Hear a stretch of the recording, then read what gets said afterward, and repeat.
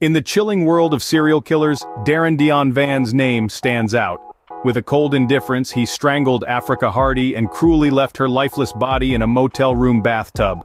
Unbelievably, he choked Tracy Martin using her own necklace, a symbol of beauty turned into a tool of death. The value of life was so low to him, he murdered Christine Williams over $40 worth of crack.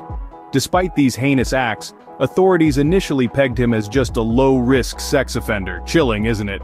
If you want more spine-tingling tales, hit that subscribe button. Stay safe, stay curious.